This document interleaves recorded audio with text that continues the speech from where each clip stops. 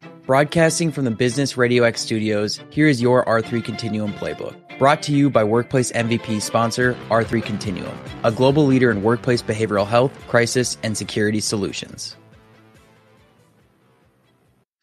Hi, I'm Sarah Hathaway, Associate Director of Strategic Solutions at R3 Continuum.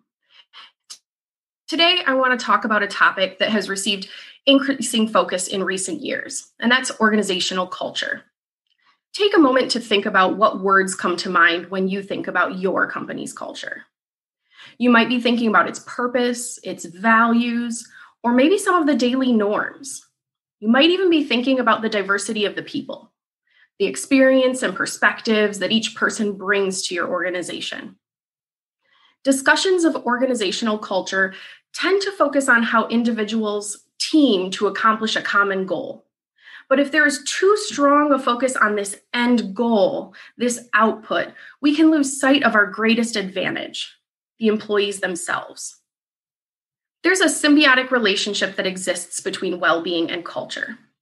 An inclusive and equitable company culture with diverse skills and perspectives promotes employee well-being, while employee well-being, in turn, enhances the culture of an organization. The last year or so has brought a great deal of stress upon many individuals and companies. Throughout the COVID-19 pandemic, organizations have had to adapt their practices and norms significantly for the health and safety of staff and clients.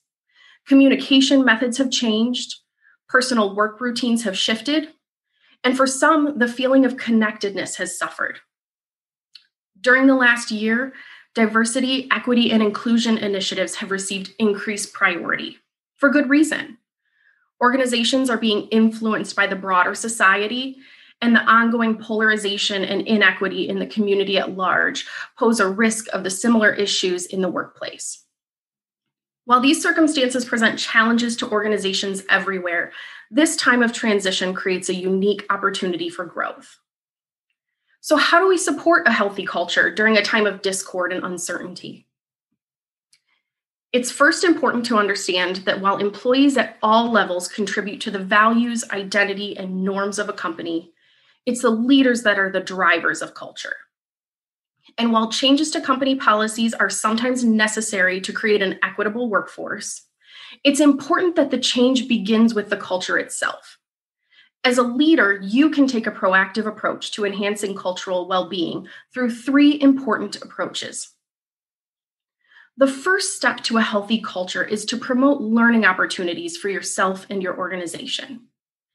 You can proactively increase cultural literacy and awareness through specialized trainings.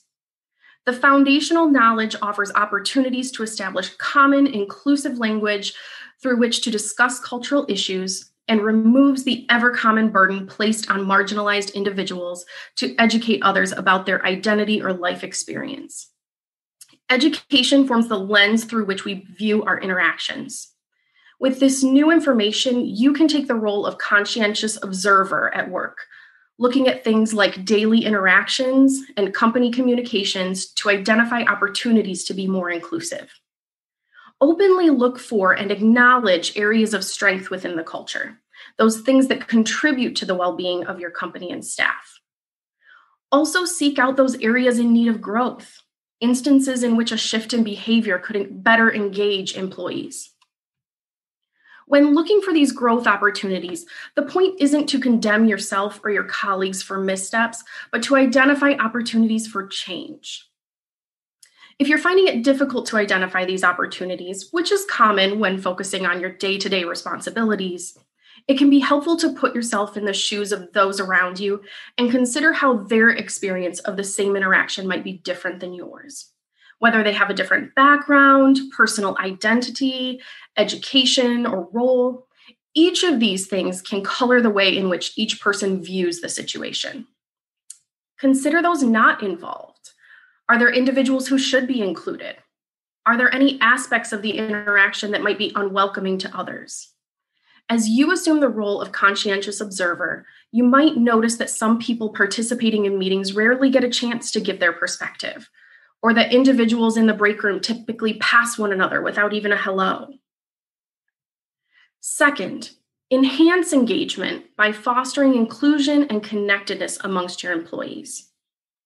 In the workplace, this begins by ensuring that individuals understand the organization's purpose, how their role connects to it, and how it connects to their individual values and goals. Incredibly well-written mission, vision, and values statements aren't meaningful unless they mean something to each person who represents the company. But this is just one piece of the puzzle. While leaders often look at the big picture identity of a company, most frontline employees perceive their employer's inclusivity and culture based upon everyday interactions, the chatter over coffee or the quick strategy call. You serve as a model for inclusion in every interaction you have with others. Often, a small step can go a long way to making others feel included, like being sure to say hello to each person as they join a meeting, or making space for all voices. You can say things like, "I'd really like to hear Rose's thoughts on this," or "Can we loop back? I'm not sure Sean was able to finish what he was saying." While these statements might seem quite subtle, they empower staff to be more engaged, to take ownership in activities, and when done often, they can establish a new norm for others to follow. The third approach is to create space for safe, open discussion. Often, we're afraid to talk about things like culture, inclusion, and equity in the workplace because it forces conversations about things like exclusion and inequity. But what tends to happen when we provide this space is that it allows us to address critical issues and acknowledge concerns that may otherwise be overlooked for the purpose of getting the job done. It's true that the need for job security can cause employees to withhold feedback that may be viewed as critical of their employer. When these concerns go unaddressed, it can lead to decreased employee morale, job satisfaction, and productivity, all of which contribute to turnover and inhibit company success.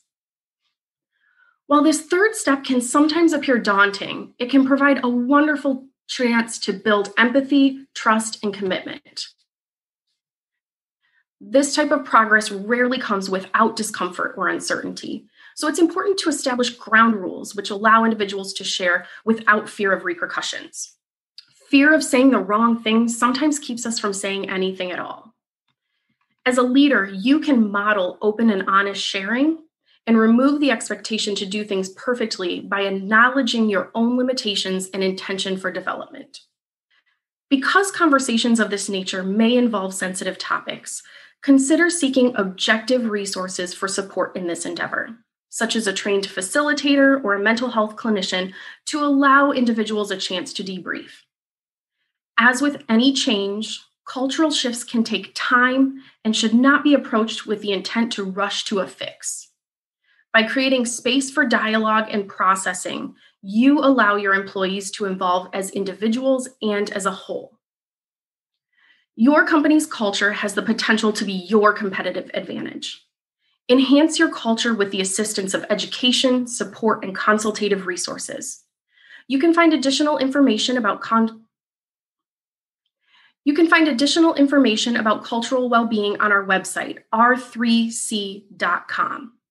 To learn more about our organizational culture training and consultation services, email us at info@r3c.com. We'd love to support your organization.